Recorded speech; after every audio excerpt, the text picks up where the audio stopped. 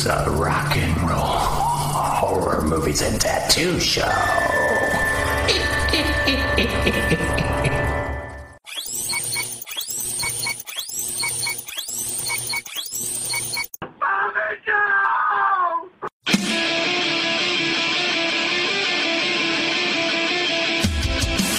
It's a rock and roll horror movies and tattoo show with your host, yours truly, Steve Gray. Hello, fiends, and welcome, and thank you for joining me for the Rock and Roll Horror Movies and Tattoos Show. Today I've got a very special treat for you kiddies, and that is a very special conversation with Danny Hicks, who is most notably known as the effervescent Jake in Evil Dead 2, Dead by Dawn, or as well as having been an Intruder, who also has a new movie coming out called Elder Island. And he's going to join me today for a special conversation here on the Rock and Roll Horror Movies and Tattoos Show. So buckle up, sit tight, get ready. It's going to be a fun one. Also have Jen going to serve up some horror movie reviews, and this is going to be the werewolf edition. One of my favorite subject matters. She's going to be covering American Werewolf in London, The Howling, and Bad Moon. And also, I'll be hitting you with another top 10 list, and I've got some music videos to share with you. I'm also going to be talking about my buddy Jake Murphy's special effects makeup crew in Michigan, and the film that they just wrapped up called Uber Killer. We'll have a clip from that too.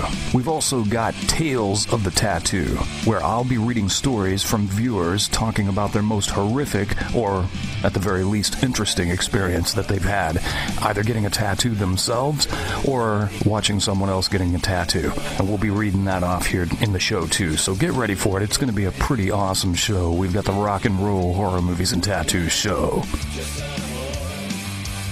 Okay, I'm going to go ahead and ring up Danny Hicks on the Skype line right now. Let's go ahead and get him going, and we'll get this conversation started.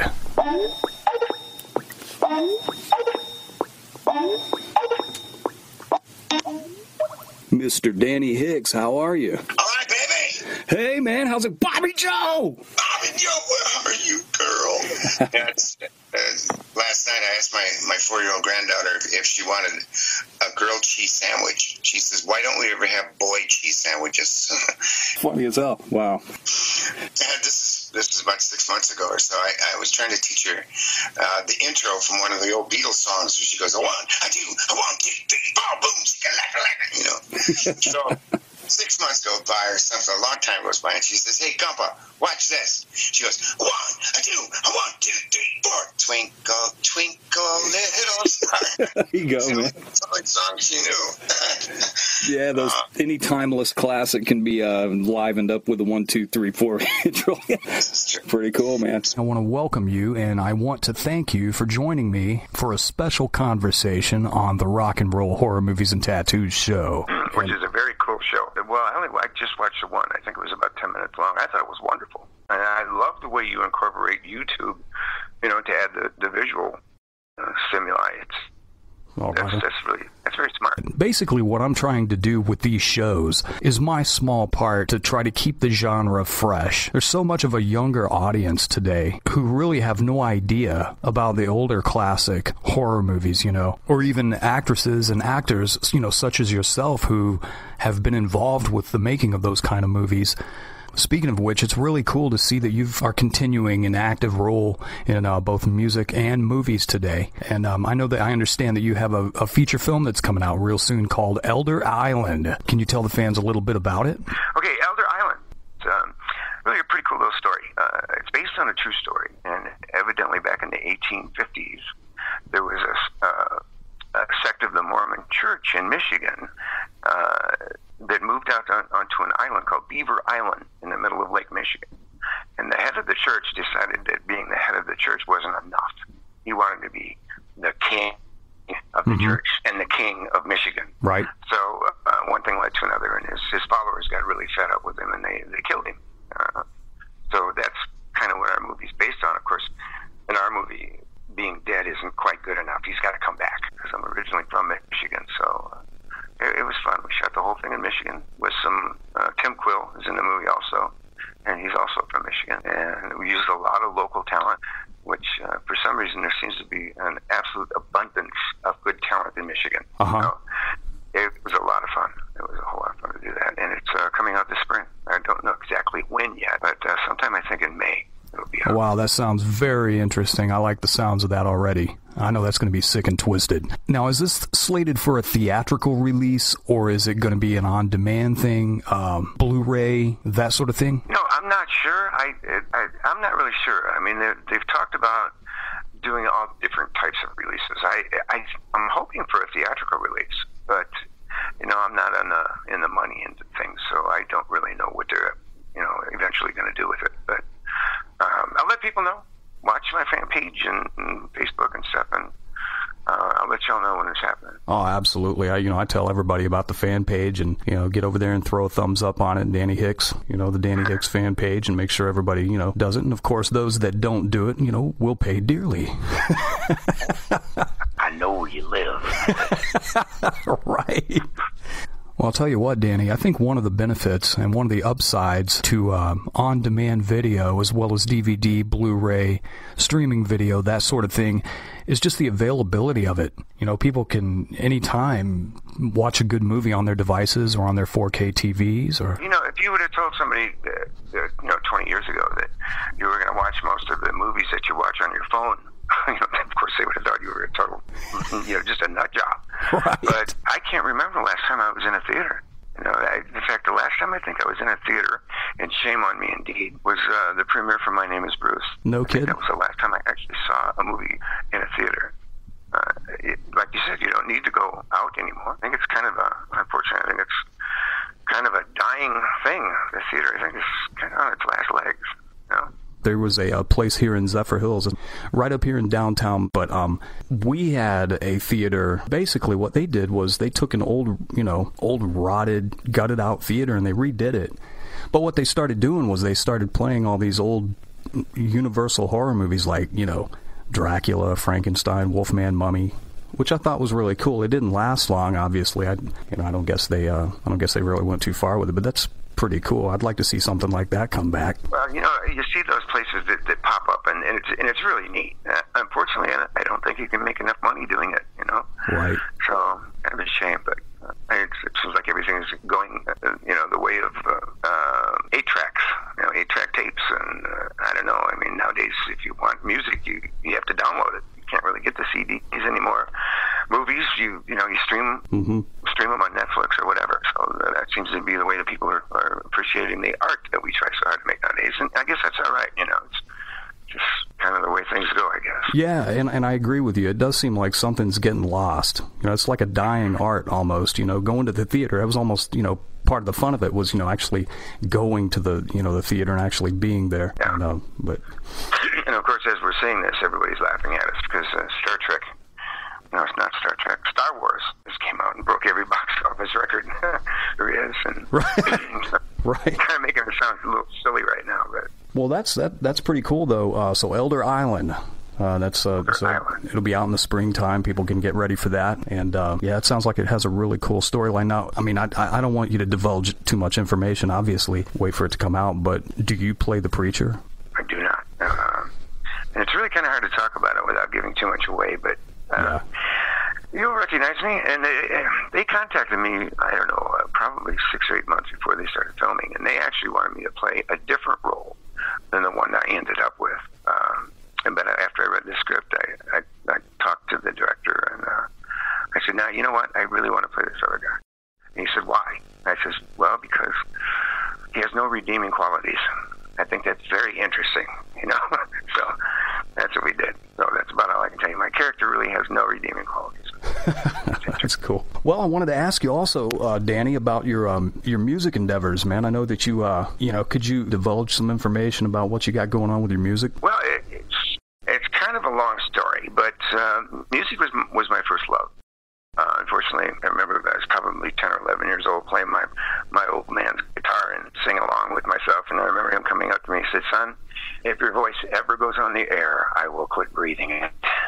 So about 15 years later, when I made my first national radio commercial, I sent him a copy of the little note that says, "Dad, I kept my end of the bargain." But it was kind of my first love. And I don't know, I was very young and got sidetracked, and life came around. So but I ended up being an actor. And because of that,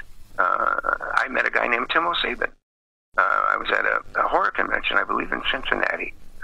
And it was kind of funny the way it happened, because the horror conventions, they usually separate the celebrities from the vendors. And in this case, for some reason, they'd given my table away, so they put me in with the vendors. And it just so happened that I was sitting right next to Tim O'Sabin, and we started talking, and he was a huge Evil Dead fan. Mm-hmm. And we spent a few hours that weekend drinking heavily and talking nonsense. Mm-hmm. And about a week or so after the convention, he sent me a song that he had written and recorded called "The Ballad of Jake and Bobby Joe," which I thought was really cool. So then one thing led to another, and we talked some more. And I went to St. Louis and recorded some of the vocals with him for that particular song. And we just decided that we made a pretty good pair. So we're working on our fourth album right now. It should be out probably in the next month or so. And it's just been just a lot of fun, just a whole lot of fun. And it's great working with Tim and Ian Baird. It's kind of like my first love has come back, and I've been able to enjoy myself. Oh, that's fantastic. Working with him. Oh, yeah, that's awesome, man. It sounds good, too. The music's really good. The impression I got from it was kind of almost like a post-punk, with a metallic edge to it. I really dug it. Really good stuff. Well, Timo is a musician. He's been around forever and ever and ever. He's played with Fragile Porcelain Mice and Ultraman and a lot of the big punk stuff that came out of St. Louis. He was involved in. But the band that Tim and I are in, it's called Tim O and Danny Hicks Brain Invasion. Oh, okay. Gotcha. Tim O got his own music on the side because, that's what he does for a living. He's a professional musician. Yeah. So, what do people ask you to do the most when they see you at conventions and stuff? Oh, they all want to hear Bobby Joe. How'd I know that was coming, man? Yeah. In fact, I was at Comic-Con a few years ago, and there was some idiot in there that he wanted to pay me just an enormous sum of money to record me screaming Bobby Joe so he could use it as his phone message, notification message. So it's just nuts. For some reason, everybody gets in minds, and they love to hear me screaming. You want to hear it? Bobby Joe! Well, can you tell us, can you other than Elder Island, which I know it's going to be badass, that painting that I did for you, now, was that a screenshot from the movie, where you're standing there with are you holding a machete, or are you holding a bat, or? Actually, it's a corn knife. A corn knife. It's called. It's kind of in between a large butcher knife and a machete. So, yeah, and that's what it is. And by the way, you improved upon that picture. I mean, it's great job. Very great job. So. Well, thanks, man. I appreciate it. Yeah, I thought, I didn't know anything about the movie, but I thought, what could I do to try to embellish on this? So I stuck you in the woods. It's like, what can I do to make this a little bit, more threatening? I didn't have to do much. But sticking you in the woods, I thought it would be kind of cool. And very cool. Good job. Good job. In fact, it's time to talk about you for a minute. I watched that little thing that you posted on Facebook the other day where you're doing your version of Yoda. And I got to tell you, that is just so fucking awesome to see somebody that has a talent to be able to create something like that with nothing but a pad of paper and a pencil and start drawing. I mean, that is just amazing. That's amazing. In fact, if I ever decide that I'm going to get a tattoo, I don't care where you are. I'm coming to you to get it. You heard it here, folks. Danny Hicks is going to get tattooed by Steve Gray from the Rock and Roll Horror Movies and Tattoo Show. Absolutely. That's high praise coming from you, man. Seriously, I really do appreciate that. And hell yeah, man, you got the hookup anytime you want it. Cool, Other than the Elder Island, this is what I wanted to ask you. Can you tell us anything that you got, any other future plans, whether it be music, movies? Are you going to be doing any voice work for anybody, or? Well, that stuff, I kind of retired last year. And not that I stopped working, it's just that I stopped looking for work. Mm-hmm. So, I don't know. People send me scripts all the time, and I read them. And if I think there's something really interesting, then we'll take it from there. So I really don't have any plans right now. I think I've got like 2 upcoming conventions to do this year. One in London, Ontario, Canada in May, and then I'm going to do a convention in Billings, Montana in October. And other than that, I really don't have much planned right now. We'll see. Like I said, people send me stuff all the time to read, and if I find something that's really interesting, then we'll take it further than that. But very cool. Right now, I'm kind of enjoying the semi-retired life and playing with my 4.5-year-old granddaughter. Hey, there you go, man. It's a hell of a lot more entertaining than any movie I've ever seen. Yeah, absolutely. But there is something else I wanted to ask you. I understand that there's a really funny story in reference to something that happened on the set of My Name is Bruce, that movie you were in. Could you tell me a little bit about that? Yeah, that was an interesting movie. Tim Quill and I, who are, we've worked on several projects together now. In fact, he's in Elder Island also. He and I went up to Oregon to make this movie with Bruce Campbell. And there was no script for us. There was nothing in the script for either Tim or myself. And Bruce just said, just do whatever you want to do. Come up with some shit and I'll put it in the movie. So we said, okay. So we're talking, and the whole movie's about Bruce making fun of himself. So I thought, well, I'll make fun of Jake from Evil Dead too. And Tim Quill played the blacksmith in Army of Darkness. So he said, well, okay, then I'll make fun of the blacksmith from Army of Darkness. And we'll just go back and forth, and have some dialogue.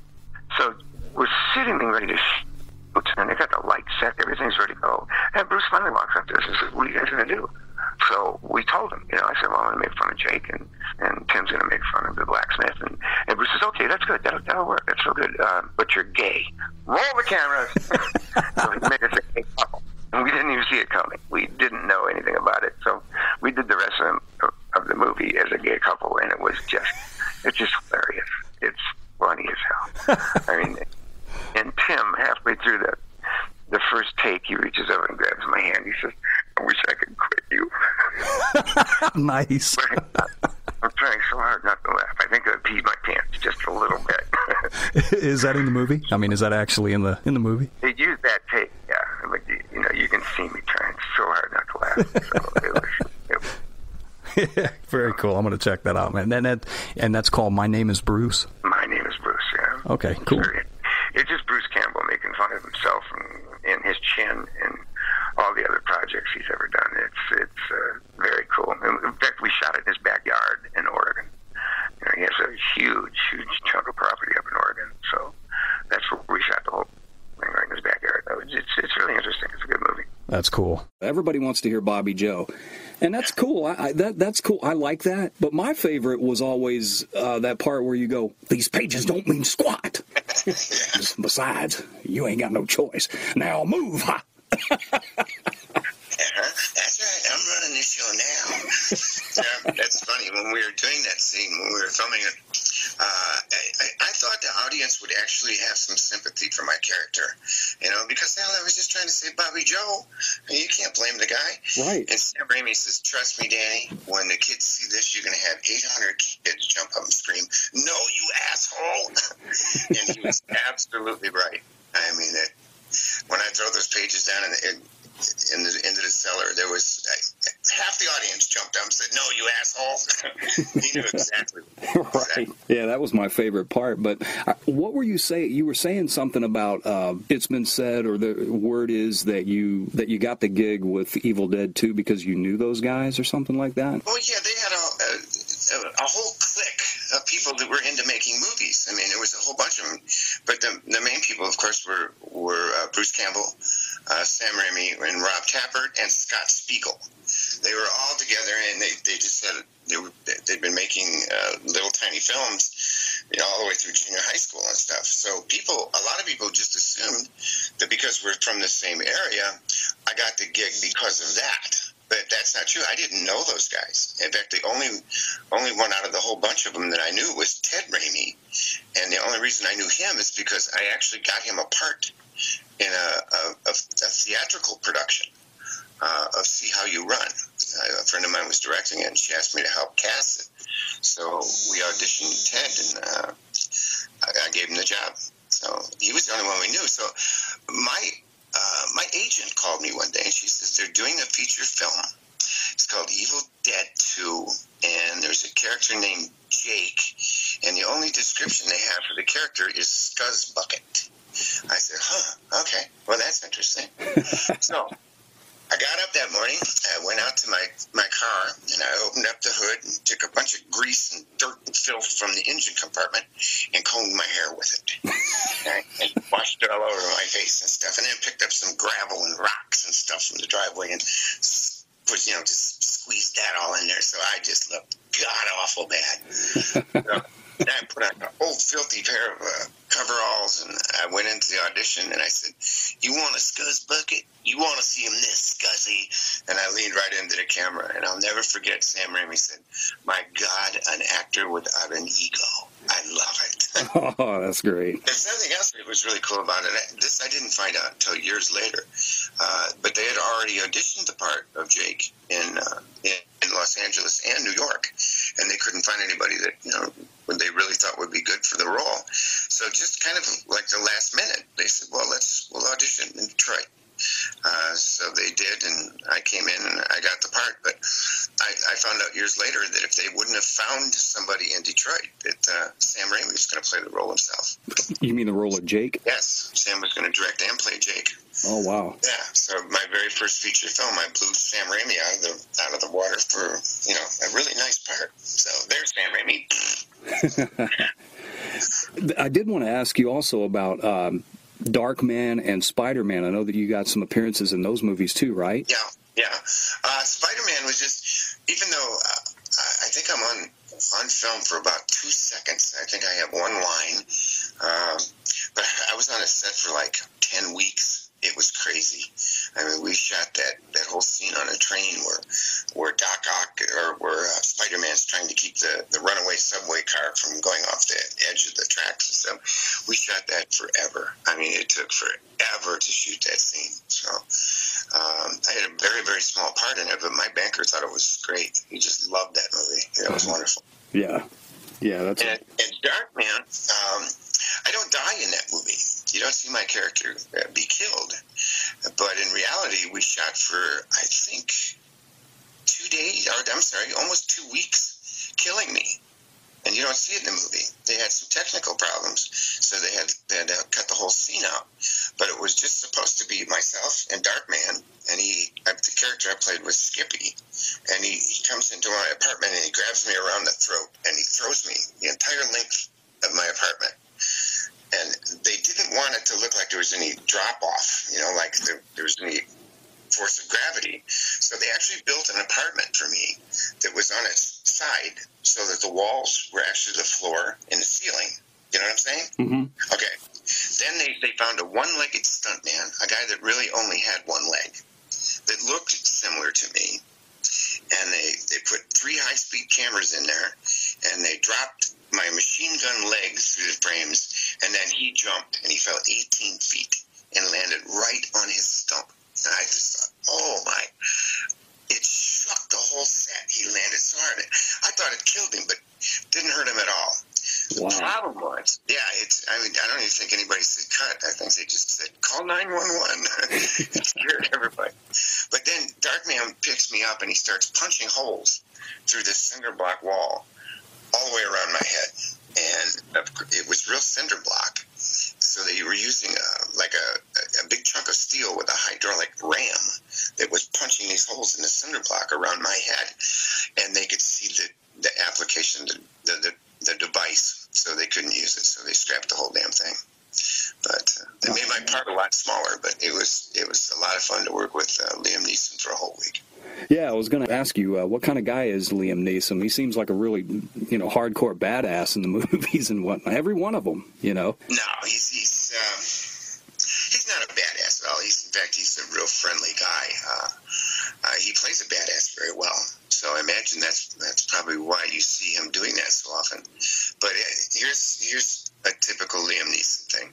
I was in a restaurant having dinner a couple months, maybe 3 months after we finished shooting Darkman, and he comes in and sits down, and he's ordering dinner and stuff, and I look over, and I see him. He's with Courtney Cox.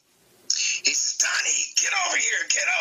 So I went over, and he spent like 20 minutes telling Courtney Cox what a great actor I was. So that's the real Liam Neeson. He's a pretty cool guy. Oh, that's pretty cool. Yeah, and of course course, I spent that entire time just drooling on Courtney Cox. Right, rightly so. Yeah. Did you get to go home with her? Geez, Steve, come on, man. I'm not going to tell. Inquiring minds want to know. Well, tell them to buy a fucking ticket. They're all good. I think in my entire career, I think I worked with one actor that I really disliked, and he will remain nameless. But he was a real jerk. But I think that's the only one. Everybody else, I've been very lucky. They've been really nice people. Yeah, and thinking about like Spider-Man, and it's just so weird, because I had watched, well, obviously Spider-Man came out before Drag Me to Hell. Did you have any sort of a role in Drag Me to Hell that I might not know? No, I didn't, and the reason is because I believe they shot it in New Zealand. It's like they're shooting the television series in New Zealand, so it's it's cost prohibitive. It costs a tremendous amount of money to take an actor from Los Angeles and fly him to New Zealand. So no, I didn't. But it was so weird, Spider-Man just seemed like such a departure, from the stuff that Sam Raimi had done, and it's cool, it just shows versatility. Yeah, I'm beginning to think that Sam Raimi could do just about anything he wants to. He is so cool to work with. I mean, it's not like you're even working. It's like you're playing and having fun.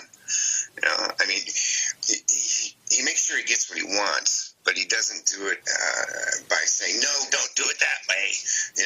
He does it by just sitting down and talking to you. And he gets real excited, and he's like a little kid. He'll say, okay, and then the bad guy pulls your leg off and goes, boom, boom, boom, boom, boom, boom, boom, starts shooting people. And he's making the sound effects and stuff. So, yeah, man, have you decided on your next tattoo? No, actually, I don't have any tattoos, but I'm telling you and the whole world right now, if I can ever think of something that I want to say forever, you're going to do it for me. I've been looking at your work on Facebook, and it's absolutely amazing, man. Thanks, man. You're a gifted, talented artist, and it kind of pisses me off. Well, it actually kind of pisses me off, too, because, it's one of those things, it's so funny, because back in the day, it was like just something I did, because I spent a lot of time alone. I was a loner in high school, so I didn't hang out, I wasn't a big partier, so I wasn't hitting all the big party scenes everywhere. But, so art was kind of like an escape for me. But, the question that I would get would be, how come you're not an artist? I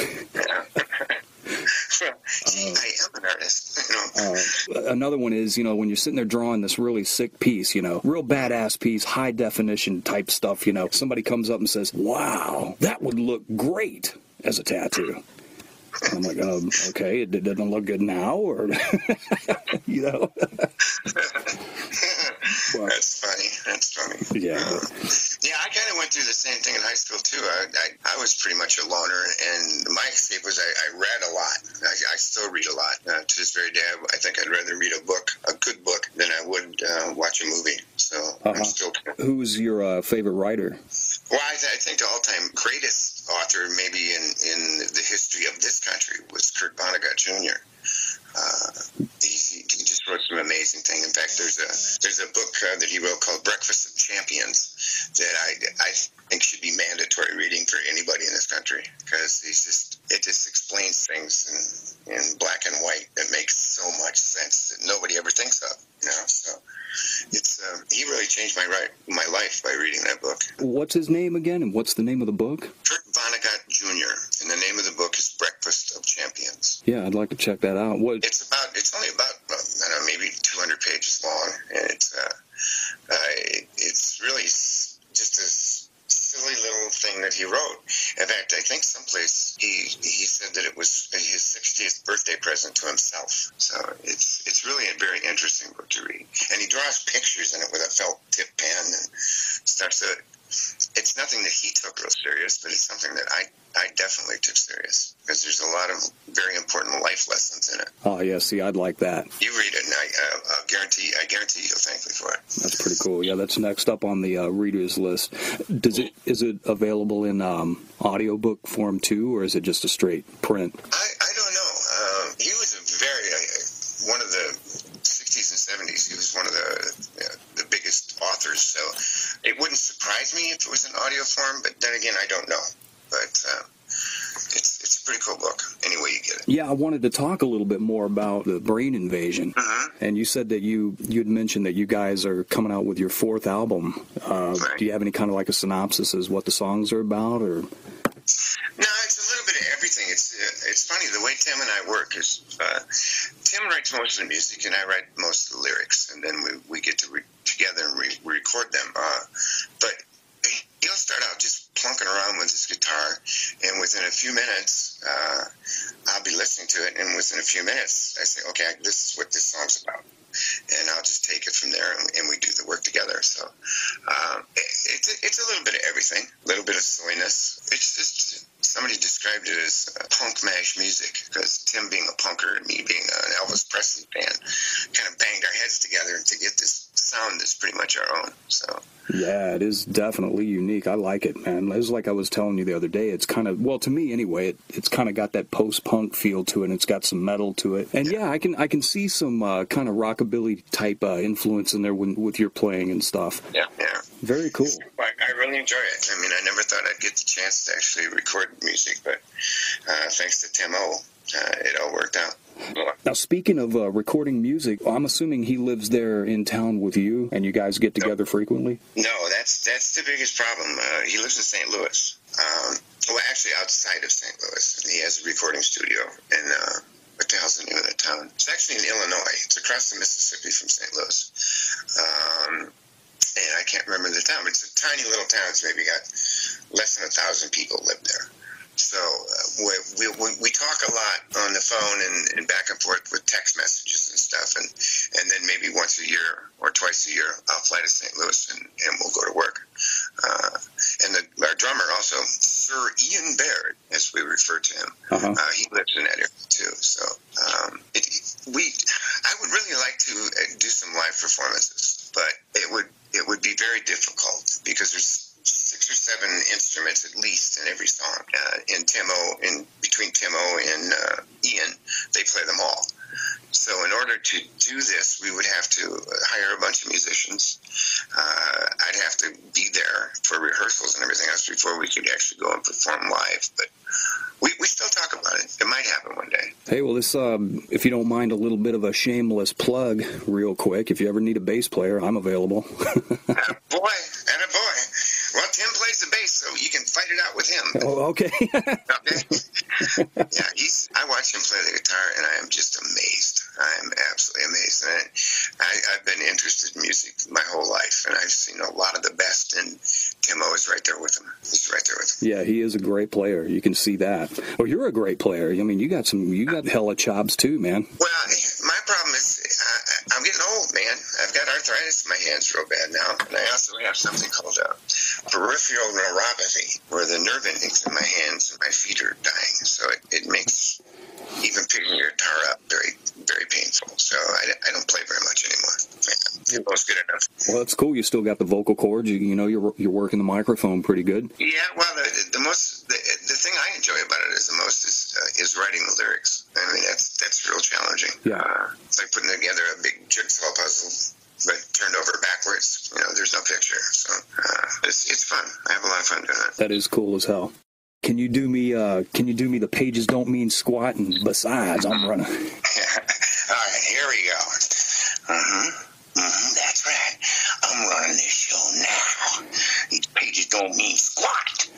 Now we're going to go out in them woods, and we're going to look for Bob Joe and find her. Now move! Danny, man, it's an honor, man. It's really an honor talking to you, and I really appreciate you being here. Thank you, Steve. Honor's all mine, man. Thank you very much. All right, well, get ready for it, because you're going to enjoy it, sure enough. All right, man. Now move! All right, man. I'll talk to you later, Danny. All right, Steve. Thanks a lot, man. Thanks, man.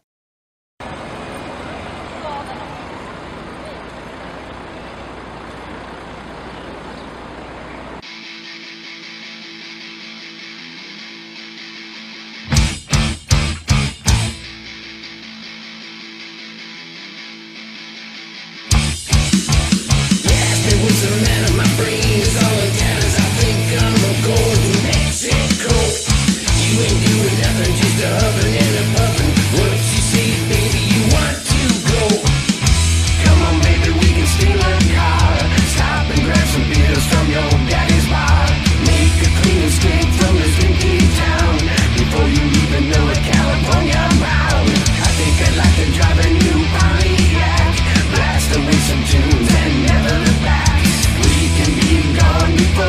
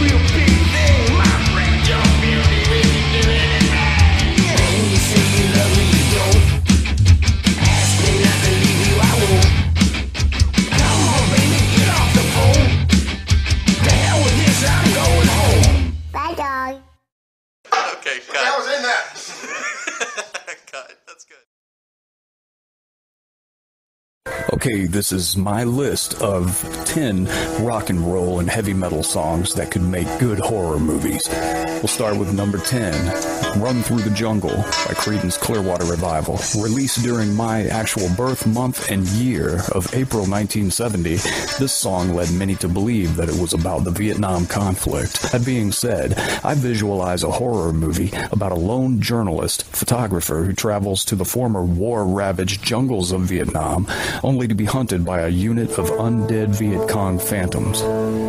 Number 9, Godzilla by Blue Oyster Cult.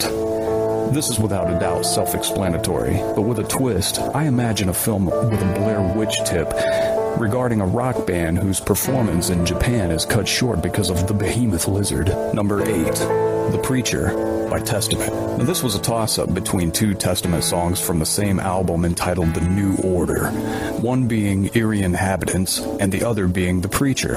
The possibilities are vast for both, but I picture The Preacher being more effective as a dark being providing insight into people's impending dooms. Number 7, Children of the Grave by Black Sabbath.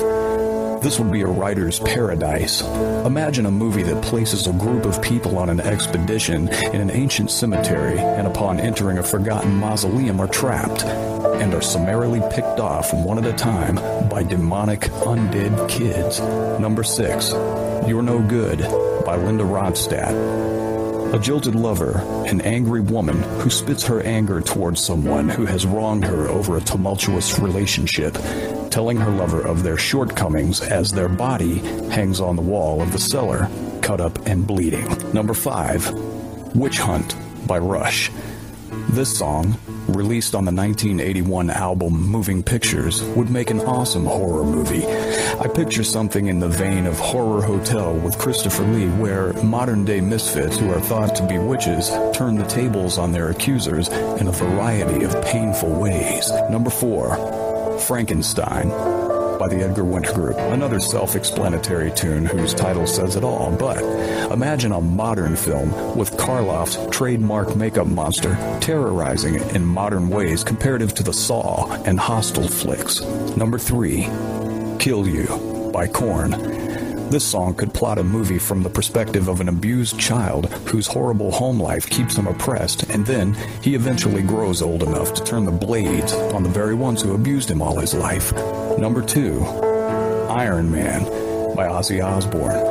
This film could tell the tale of an astronaut who suffers in a severe accident during a space mission, leaving him with a curious iron deficiency disorder and a psychotic state, causing him to have horrifying, hyper-realistic delusions and hallucinations. It could be filmed in the same fashion of Jacob's Ladder, the movie with Tim Robbins. And finally, number 1, Trapped Under Ice by Metallica. What's not horrifying about being trapped under ice? This movie could be set in the Great White North, where members of a survival club find themselves trapped under mountains of snow after an avalanche, only they're also pinned on top of a frozen lake, where the ice is dangerously thin in unpredictable places. There you have it, 10 rock and roll and heavy metal songs that I think would make pretty decent horror movies.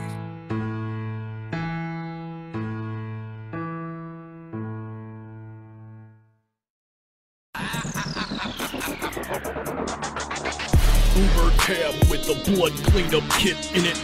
No one knows, cause I keep them windows mad tinted. I drive at night, looking for them drunk bitches. Choke them out, throwing dead bodies in the ditches. Horror fans. Next up, I'm extremely pleased and honored to have a friend of mine, Jake Murphy from Cryptcraft Special Effects Studio, join me. The floor is yours, Jake. Welcome. Hello, Jake Murphy here, co-owner of Cryptcraft Productions.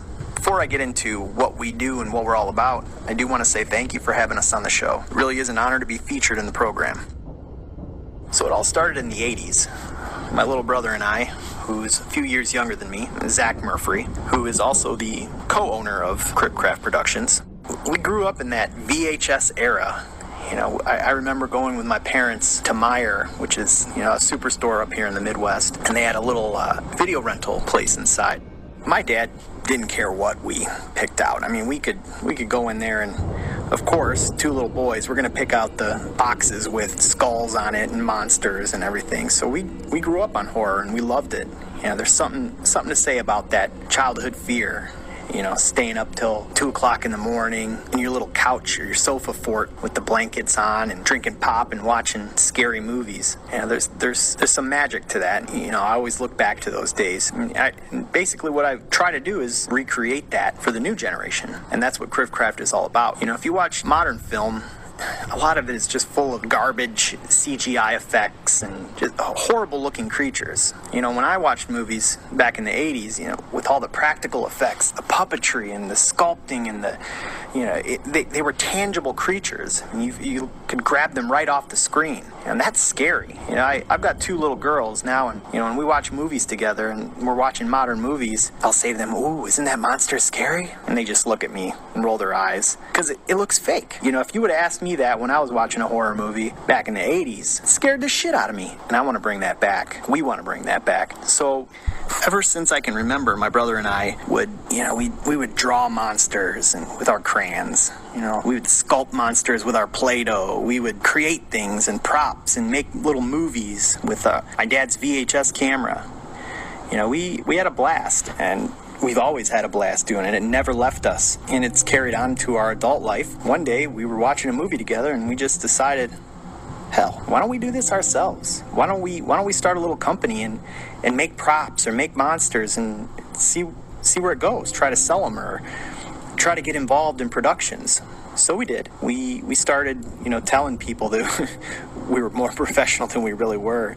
And, you know, we had a little portfolio put together of some small work we'd done that had never been used in anything, but, you know, we showed people anyway, and we made contacts and kept talking, and eventually we got noticed. Most recently with the production Uber Killer by Falcon Film Studios. I met the producer, Derek Gauchi, great guy. He, you know, saw some of my work and said, "Hey, I'll give you a chance." And we knocked it out of the park. You know, they were kind enough, Falcon Film Studios was kind enough to, you know, furnish us with the supplies we needed. And, you know, we took our time and we put together some great effects, came up with some great ideas, and actually they loved it so much we pretty much engineered the death scenes. It was really fun. We got to do a casting, a full head cast, silicone head that we smashed. We, you know, lots of creative ways that, you know, we did things working on a budget. You know, we've studied mountains of books and probably watched days worth of YouTube tutorials and you name it, and talked to people, gone on forums. And, you know, we put some serious time into learning this craft of practical special effects, and we love it. So much trial and error during the process. You know, we made mistakes, but figured out ways to make it work, you know, within the budget and everything. And really, that's the heart of what Cribcraft does. After this production, you know, we were talking and we thought, wouldn't it be great to create a network of talent? You know, why are we trying to do this all on our own? Why are we trying to get noticed, you know, with our small little projects? Why don't we expand and meet some talented actors or graphic artists, makeup artists, audio engineers, the whole works. And the idea is that we're all trying to get noticed. We're all trying to score that big project. And if we can refer each other and help each other out and learn new skills and get noticed, it's going to happen.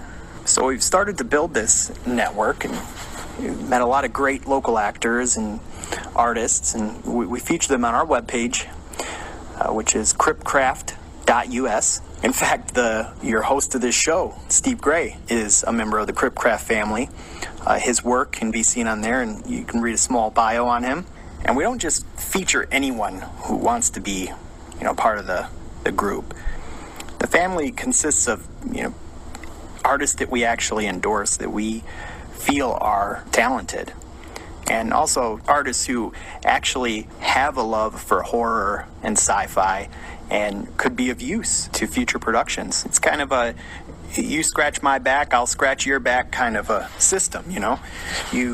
We don't ask, you know, if you get a gig from being part of the Cribcraft family, we're not going to ask you for a referral fee or a percentage or whatever. All that we ask is that, you know, if you're talking to someone and they're working on a project and they're looking for a guy who can make fake limbs and they need a fake head for their movie or something, you know, that's the the whole idea. I can see in the future maybe it would change if we hit big or whatever, but right now the point is we're all trying to get noticed, so we're helping each other out. I want, small filmmakers or any media project to be able to go to our webpage and find talent, local talent in their area, and find, people who are experts in making horrific media. Likewise, we're happy to help out, even if you just have questions and, you're trying to accomplish a specific effect, or you need a song for a movie or whatever. All we ask for is the credit, just trying to get noticed, that's the goal. So Danny Hicks, Jay, if you guys are listening, which I'm assuming you probably will listen to the program, unless you hate the sound of your own voice or something. But again, you guys are more than welcome to be part of the Cripcraft family. We'd be honored to feature you on the webpage, if you so please. Uber Killer. Uber Killer was a blast to make. Tons of blood, tons of gore, tons of swearing. It's just a good old slasher pick. It's a short film. It runs about, I think it's like in 23, 24 minutes, somewhere in that range. But it's about an obnoxious group of college-age dudes who are being picked off one by one in very creative and gruesome ways. And it's got a decent little twist at the end, too. Derek Gauci did a great job when he wrote the script. Surprisingly enough, when they did casting, we tried out, and both my brother and I were cast for parts in the film, which got us even more involved in the whole production. Great crew to work with. Everyone did an awesome job, and I was very pleased with the final product. It can be found on YouTube. I'm sure that Steve will include a link on this program that you can watch the film yourself and let us know what you think. The great thing about the Uber Killer story is it's a modern take on a fear that a lot of people have, and that's riding in a car with a stranger. And with the rise of all these new transportation companies and taxi services, it seemed like a fitting anxiety to poke. But yeah, look out for some new projects we're working on here. My brother wrote a great script. It's called Unexpected Guest for Dinner. I'm not even going to get into the story. I'm just going to let you watch it when it comes out. It's a very, very short film. We plan for it to be around 5-6 minutes. We want to start getting into like the YouTube shorts, making 5-6 minute movies. And eventually, once life simmers down a little bit, we can crank out one a month or so. Additionally, we're very happy to say that we're going to be working on a short with Steve Gray, host of this show. It's called Black Vineyard. Steve wrote it. Amazing story, and we look forward to making something scary as hell out of it. So yeah, we were discussing X-Files the other day, how we're all very excited for the new show to come out. And coincidentally, X-Files is what got me into my full-time job, my day job. I am a cop. I'm in law enforcement. And when I was younger, I grew up watching X-Files, and I embarrassingly wanted to be an FBI agent because of the X-Files show, which inevitably got me interested into the whole field of law enforcement. And here I am today, almost 10 years now with a badge. First in Florida, now in Michigan, my home. On a side note, the law enforcement career really has helped with the whole special effects thing. I have seen some stuff, let me tell you. Probably more dead bodies and violence and gore than I ever wanted to see, but I have that. I have those sights, those pictures in my mind, and it certainly helps when going for realism when I'm making, these practical effects. Steve, thanks again for having me on the show, and thank you for listening. Please feel free to stop at the website, cripcraft.us, and check out our portfolio, check out our network of talent. If you have any questions, just drop us a line. We're happy to help. Likewise, we're happy to help if you need a severed foot or a mutant pig head or whatever. We'll make it. So check us out. Have a good one. Okay, that was my buddy Jake Murphy from Cripcraft Special Effects Studio. Honored to have him on the show with us today, and I will provide a link in the description to their website so you can go and check out the magic that they perform for yourself. Be ready for some exciting stuff coming from those guys in the future too. Moving right along, I've got Jen. She's going to serve up a nice batch of horror movie reviews, the Werewolf Edition. She'll be reviewing American Werewolf in London, The Howling, and Rob Bottin. Now let me just say something real quick. I'm partial to Rob Bottin's makeup effects, and I'm pretty sure Jake Murphy would agree with me. So before the reviews even start, of course my vote goes for The Howling. But I'm going to go ahead and turn the microphone over to her and let her rock out some reviews for you. Take it away, Jen.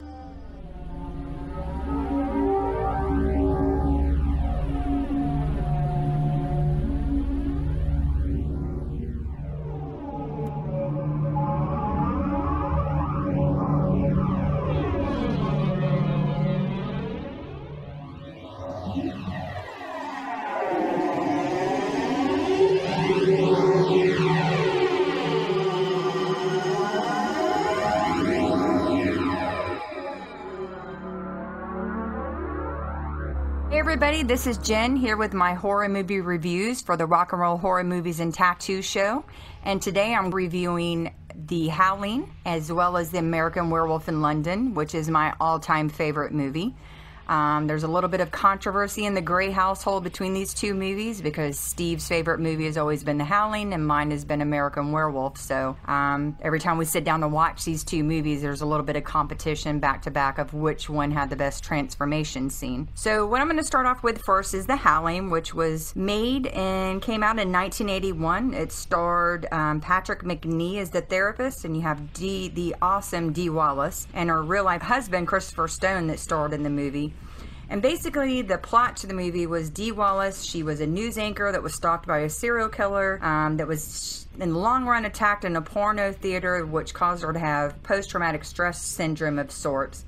And then her therapist, which was Patrick McNee, recommended for her to go to a retreat called The Colony, which in the long run was, unbeknownst to her, was infested with werewolves. And in there is one of the favorite transformation scenes by Steve, which was done by the character Robert Picardo as Eddie Quist. And there's a transformation scene that's inside of kind of like a lab that one of the characters goes into. And it's a great movie. I'm not going to say that. The Howling is a great movie. Werewolves are one of my favorites. I always said that if I ever had the chance to come back something, a vampire, a werewolf, a mummy or something, it would always be a werewolf because they've always been a fascination of mine. But I will say The Howling was a great movie because I do love Dee Wallace. I thought she was fantastic inside of the movie. But then I'm going to move on to my American Werewolf in London, which is my favorite. It was also made in 1981. It was directed by John Landis. It starred David Naughton and Griffin Dunn, and it was about two American students that were backpacking across Europe that got stuck over in London, and they kind of got caught up where they went to a bar which was called the Slaughtered Lamb, and they got thrown out of there because, the British weren't too kind to them being there. Because they were asking about, one of the stars on the wall because they were plagued by, the werewolf legend in that particular town. And what happens is, Griffin Dunn gets tore up by a werewolf when they're out there walking on the moors, and David Naughton actually survives, but becomes a werewolf. And to me, the transformation scene in American Werewolf in London was the absolute best. I have to say, because Rick Baker did a fantastic job in the transformation scene. You can see the hand growing, the body, the face, everything was just amazing. And the movie to me was just fantastic. I mean, the special effects on both movies, the special effects directors were amazing. You have Rob Bottin from The Howling that also did The Thing, which is one of me and Steve's both favorite movies. And then you have Rick Baker that did the special effects for American Werewolf in London. So my idea to anybody that has never seen these movies or watched them back to back, definitely sit down and watch them. Post your reviews on the page to let us know which one transformation scene you think is the best so that me and Steve can fight it out here in the Gray household. Thanks everybody for listening. I appreciate it. Everyone have a great night.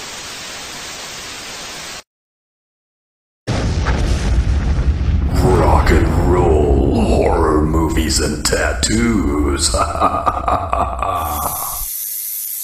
Tales of the Tattoo. Okay, people, welcome to the Tales of the Tattoo section of the show, where I ask viewers and listeners to, sort of write into me and tell me the most interesting tale that they can in reference to getting a tattoo or having someone else getting one. I had to print this out.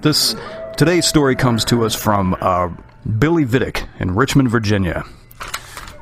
Billy writes, "Hey Steve, I have a cool tattoo story for your show. I went with a friend into one of the shops here in Richmond.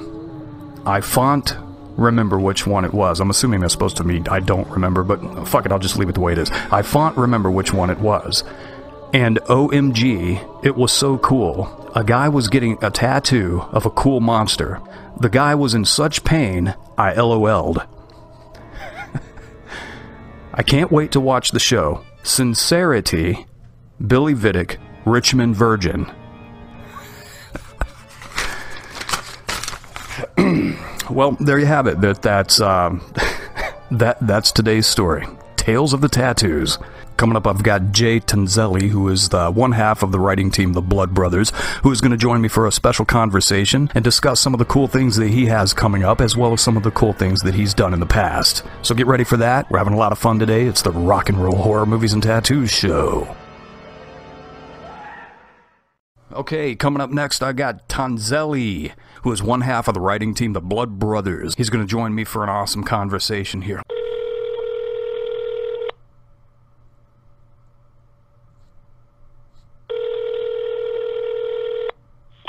Hello. Hey, Mr. Tonzelli. Hey, how are you?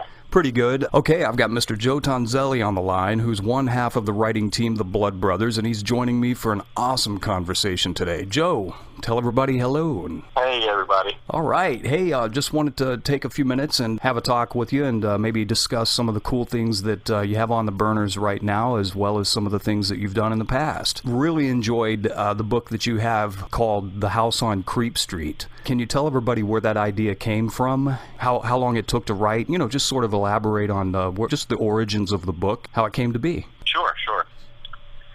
Well, how that came to be, when I was about 11 or 12 years old, I was writing stuff even then. Only, as you can imagine, at 11 or 12 years old, you're not really spitting out anything that one would consider brilliant.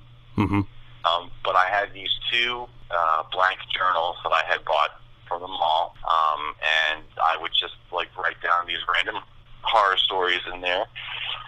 They weren't anything terribly original. They were more like stories that I had read previously that I liked, and so I don't know, I felt like, well, I'm just going to rewrite my own versions of them. And so they were rewritten versions of, stuff from Scary Stories to Tell in the Dark, or I think I had my own version of Dawn of the Dead in there. So, it was nothing terribly original either. So I did this for a couple of years, but then, then like most things, I put it aside and I focused on other things. And it was about, 5 years ago, maybe. My parents were moving out of their house, the house where I grew up, and I was helping them pack, and I uncovered these books that I had written that I had not totally forgotten about, but I guess you could say I had forgotten about some of the more, how shall we say, ineptness of them all. Mm-hmm. So I took them out and I was reading through them, and I thought, man, you know what? They're funny, but at the same time, there's this kind of childhood charm to them that right. I think could maybe translate well into, I guess you could say, a more serious-minded version of them. So I show them to Chris Evangelist, my writing partner, and we, he kind of had the sort of same reaction to them I did. He recognized the sort of unintended humor of them, but he also recognized that it sort of captured that same sort of that childhood love for horror and the creepy things, the goosebumps, and like I said, the scary stories to tell in the dark, that kind of stuff that if right. you're into the horror genre as a kid, that's the kind of stuff that you sort of latch onto. Mm-hmm. And so I said, listen, why don't we take some of these concepts and why don't we take this approach and see if we can sort of spin it into something that is actually, readable. Mm-hmm. And so that's kind of what we did, and the concept is pretty much the same. The original stories, they featured me as the well, not as every main character, but I was a main character in a few of them, and even if I wasn't the main character, I was still the main character, if you know what I mean. Like, they may have had different names, but I was still writing from my own point of view. And I featured two of my real childhood friends, and it was just about, more often than not, it was about myself and my childhood friends getting into mischief around the neighborhood and looking into these creepy things, and that's kind of where it took off from there. And we wanted to see if we could take that concept and turn it into something not 100% serious, but certainly more serious than the original incarnations, and that's how that whole thing took off. Well, I thought it was a fantastic story, wonderful story. Oh, well, thank you. As for the writing of it, pretty much our process for each book is we'll meet, we'll get together, and we'll sort of flesh out a pretty detailed outline. So while we're in the same room, we can deduce the beginning and the middle and the end. So there's no chance of, like, once the writing part actually kicks off, there's no chance of, either of us going off on a tangent or in a direction that neither of us anticipated. Right. What we do is once we have the outline, then we'll sort of take it chapter by chapter. Say, I'll write chapter 1, and I'll send it to him. He'll read, he'll give thoughts, if any, and then he'll write chapter 2. And then we alternate like that until we have, we reach the ending of the story. And I'd say Creep Street took about, I'd say maybe a little less than a year for the first draft. And then, subsequent drafts and workshopping and stuff like that, I'd say maybe another 6 months, another year. Now, did you... And then, the rest, as they say. Now, were you intentionally going... I think me personally, I think the story is extremely important because, especially in this day and age when there's such an emphasis on bullying, you hear about it in the news all the time, there's just such an outcry of, just anti-bullying. You see it everywhere. But was that a purposeful intention that you did to make the story kind of like an anti-bullying story? Because that's what I got out of it. No, ultimately, yes, that was something that we decided that we wanted to pursue because we knew that would make it timely. We knew, to backtrack a little bit, when we had decided that this was something we wanted to do, the first rule, I guess you could say, that we imparted on ourselves was, at no time did we want to feel like we were talking down to the kid audience, which I think some literature for kids of that age group can tend to do. And so we didn't want to treat the kids like they were kids. We wanted to treat them like they are real people who are experiencing real issues that maybe some adults, as people age, they start to sort of discount the importance of the things that kids can go through. And so, to be honest, while the first couple drafts of the book did feature a sort of bullying aspect, it wasn't really the driving force of the story. It wasn't until we had submitted the book to author Mike Hicks, his imprint, for consideration, that he had responded and said that he liked the book, but he had recommended that we really flesh out the bullying aspect because it was so prominent, and it still is prominent. And then we certainly did that. And I think just that suggestion alone pushed that story into sort of a new level of, I guess, importance. It really sort of changed the whole face of the book and what we were trying to say. So I guess the short answer to your question is yes and no. The bullying aspect was and was not intended. Now, you say that... Now, did Mike Aloisi actually want you to scrub the bullying aspect of it, or was he wanting you to put more of an emphasis on it? Oh, no. Yeah, he wanted us to enhance the bullying aspect. Yeah. Because he could see that it was kind of present in the draft that we had submitted, but he felt that more could be done with it to really sort of sell that point. Like, listen, bullying has really serious ramifications, and if anyone is going to understand that, it's a kid, especially these days. Right, absolutely. And it was fantastic, man. It was just an awesome, it was an honor for me to, to narrate it also. And, as I'm reading it, I'm thinking, wow, this is an important story. Not only is it entertaining, and then, it has the supernatural aspects of it, which, I can't think of a kid who doesn't like that. But then you add like an underlined important message there. you can actually reach somebody with that, you know. So, man, hats off to you. That's really great. And the whole Fright Friends, you know, the idea behind making it a series, is that something that you're pursuing as well, making it a series of books surrounding these guys? Oh, yeah, absolutely. We actually, the second book is in press right now. We don't have a release date yet. But no, the Fright Friends are definitely on their way back, and we're hoping, I mean, I don't know, once you have a second book, I guess that technically makes it a series, but no, we have scores and scores of ideas for new adventures that we would love to write. So, you know, depending on how the first one continues to do and how the second one will do, you know, we could, as long as we have ideas, we could keep this going forever. But, you know, obviously, like anything else, if there's a demand for it, then great, we're happy to go ahead with it. But if not, then we can at least say that we gave it our best shot. Right. Well, I definitely, for one, think that you're going to go light years, you know, before it's over. Now, well, thank you. I hope so. Absolutely. Now, can you divulge any information? Can you tell the fans anything about the new book? Oh, it's Beware, the Monstrous Dancer. So can you tell the fans anything about the new book that you have coming out? Yeah, sure. Well, the title is Beware the Monstrous Dancer. It's not a direct sequel to Creep Street. I mean, it's a sequel in the sense that you're going to still have the same three lead boys as your characters, the three friends. And there will be minor references to the first book, but, you know, otherwise it's pretty standalone. And what it involves is a creepy new neighbor moves in across the street from Joey, who is the lead investigator, I guess you could say. Right. And Joey notices that while he's moving in, he notices that this new neighbor of his carries in about 20 pet carriers into his house. They're small, about the size that would normally house a cat. And so, you know, Joey, being curious by nature, sort of begins to not spy, but keep an eye on his neighbor, and things get progressively stranger around town. Pets start to go missing, and it all kind of coincides with a friend from earlier in Joey's childhood that kind of fell off the map.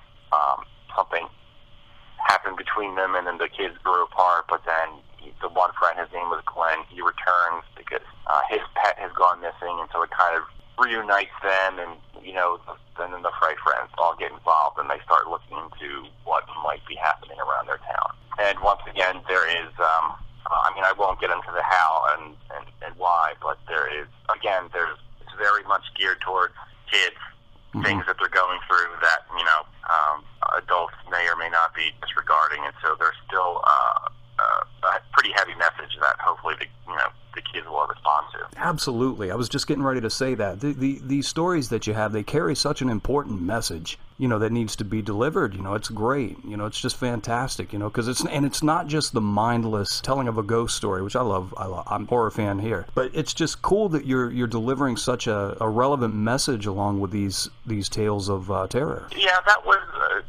something that we had determined from the outset. I mean, like, you know, not to blow smoke up our own, but we had sort of decided, like, we're going to keep writing these until we feel like we're not trying to imbue anything important with them anymore. You know, I mean, obviously we enjoy the supernatural, creepy aspects that we bring because we're just into that stuff. But if we're not putting that alongside some kind of takeaway for the kids that they can actually apply to their real lives, then we're not.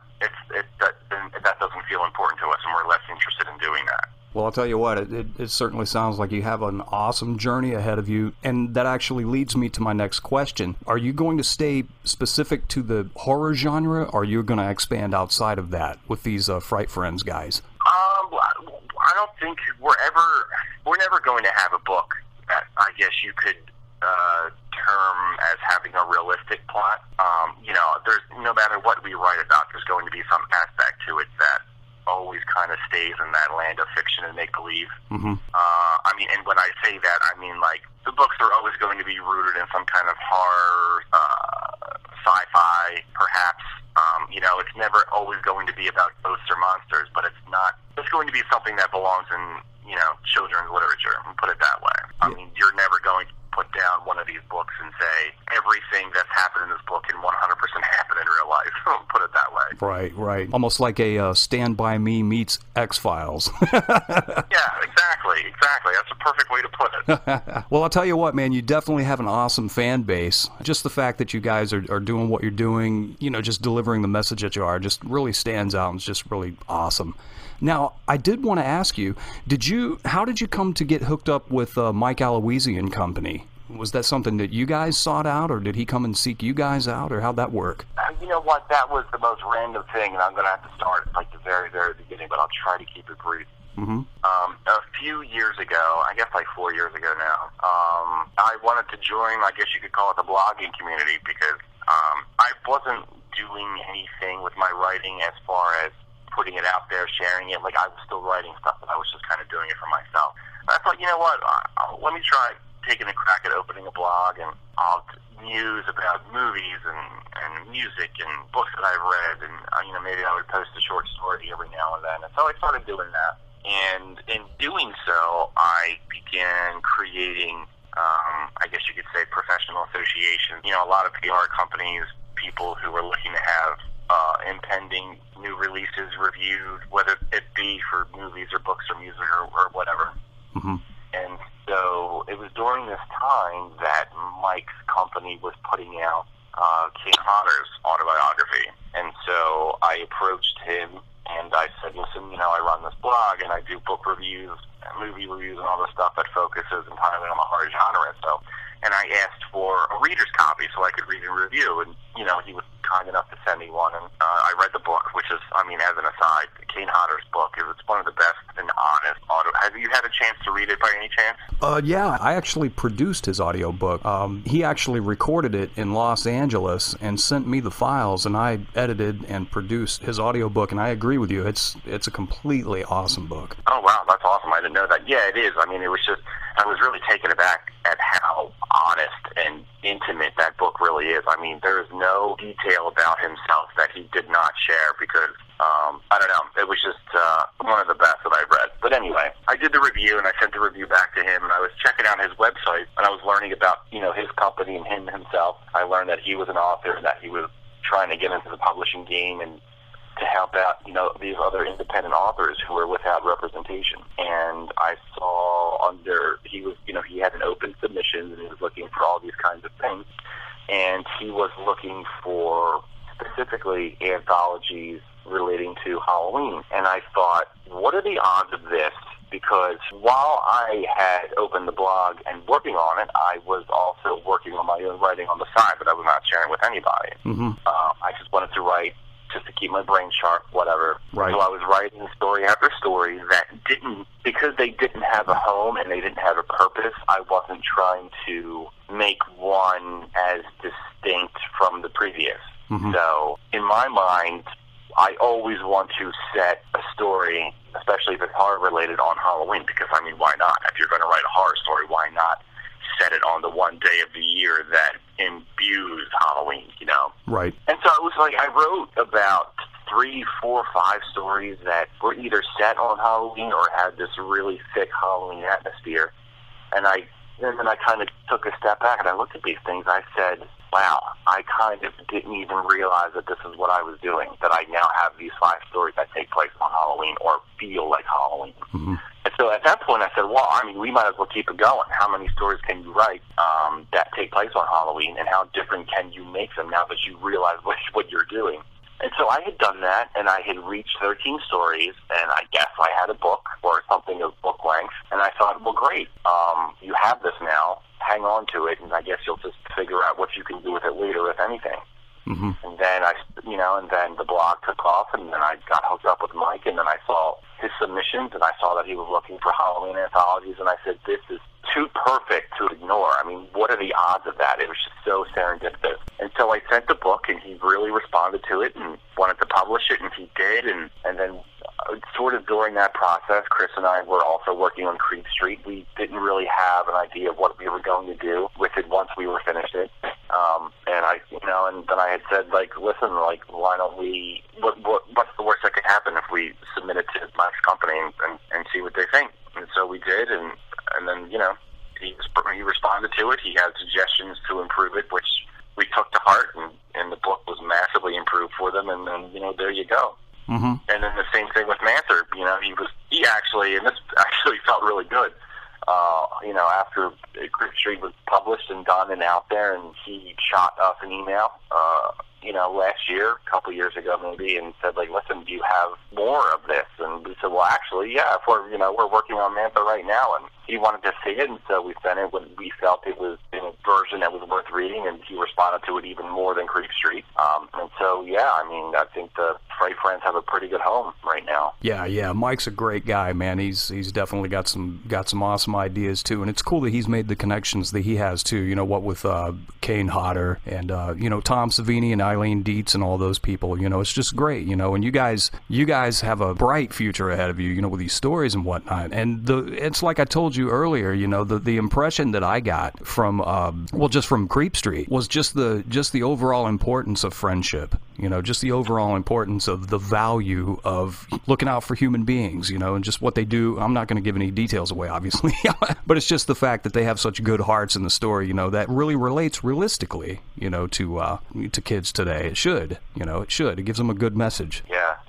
We, I guess, I don't want to generalize, but that your childhood experience shapes who you become as an adult, and I think it also, your experiences as a child puts you on a certain path to the interests that you're going to have and the passions that you're going to have and the outlook that you're going to have on life. So I think, in a way, I don't want to get really schmaltzy, and I don't want to get really psychoanalytic here, but I think in a certain way, being able to write these kinds of cautionary tales that are geared directly toward children, I think in a way we're looking back at our own childhoods, and we're looking at the things that made us happy, and we're looking at the things that didn't make us happy. And as for the things that didn't make us happy, it's like our chance to take those things head on and sort of confront them in a manner where we can take what was bad and we can spin them into something creative that will hopefully be beneficial to kids. Great idea. Now, I did want to ask you, do you have, other than the Mantha book that's getting ready to come out, do you do any public appearances, as far as, do you do conventions or anything like that? And if you don't, do you have plans to do so? You know what, as of right now, I wouldn't even really call them a public appearance. Every year, a few towns over from where we live in Collingswood, they do a yearly book festival. It's an outdoor event, and they've been doing it for over 10 years. I don't recall the number. And it attracts all kinds of people, all kinds of book vendors, all kinds of authors. And then you're just there, and you're selling copies of your book, and you're getting to talk with people and other authors and book lovers. And so we have done that a couple of years. We did have a signing in Philadelphia, and that was, what's that? I think that was sometime during winter. I think it was last February we were there. As for conventions, we always look into them every time they come, but for various reasons, usually logistic or usually financial, we just can't quite make them work. But we're always open to that kind of stuff, and we're eager to do stuff like that. But, unfortunately, the books are doing okay, but like everyone else, we still have to maintain our usual 9 to 5. So, right. Unfortunately, that has to come first, and so because of that, it's very difficult to plan. But hopefully that'll change in the future. Right. And then we can get out there and we can meet people and we can make those kinds of appearances. Right. Well, Joe, I just want to say thank you very much for talking with me today. It's been an awesome conversation. Look forward to the book that's coming out in the future, and best wishes with everything that's going to happen even further than that. I know you're going to do great. This is Joe Tonzelli, and you've been listening to the Rock and Roll Horror Movies and Tattoo Show. Okay, folks, that wraps it up. That does it for this episode 2 of the Rock and Roll Horror Movies and Tattoos YouTube show. And until next time...